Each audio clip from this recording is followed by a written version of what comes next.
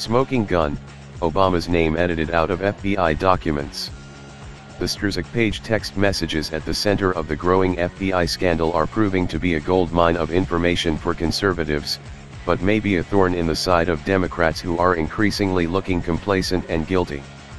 It is already widely known that FBI agent Peter Struzik and Bureau attorney Lisa Page held strong anti-Trump bias, despite the fact that they were supposed to even-handedly investigate both Hillary Clinton and Donald Trump without playing favorites. Now, additional text messages that were sent between the affair-embroiled FBI officials have revealed another bombshell.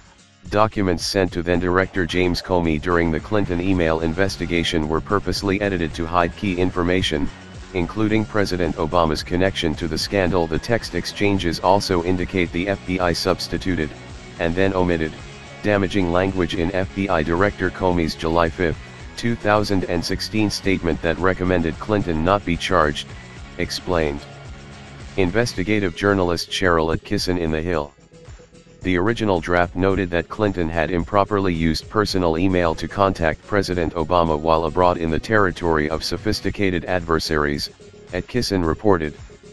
You would think that the fact an insecure personal email account was used to communicate with the President of the United States while visiting unfriendly countries would be a pretty big deal, and something that investigators into Clinton's email usage would want to highlight.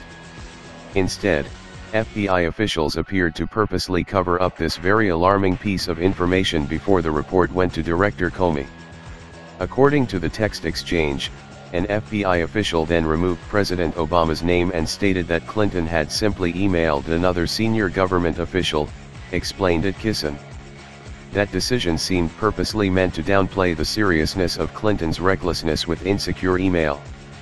But even that watered-down report ended up being hidden.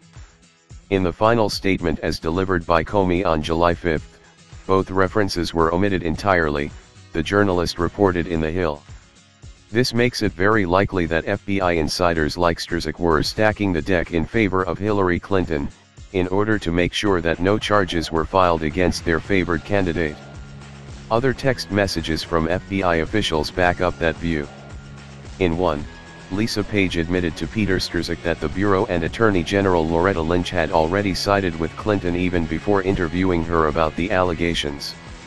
Comey and Lynch reportedly knew that Clinton would never face charges even before the FBI conducted its 3-hour interview with Clinton, which was supposedly meant to gather more information into her mishandling of classified information, stated Atkinson.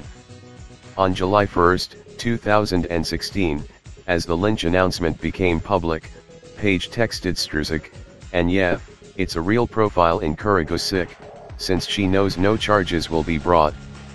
Hillary Clinton was not formally interviewed by the FBI until July 2.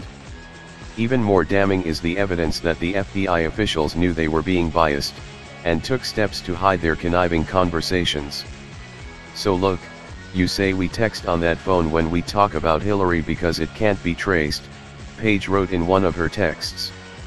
She probably didn't want that message to get out.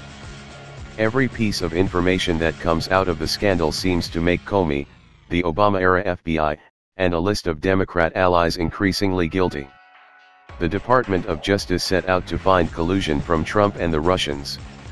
It looks like there was collusion, but it was between Barack Obama's DOJ and power-hungry liberal allies the whole time.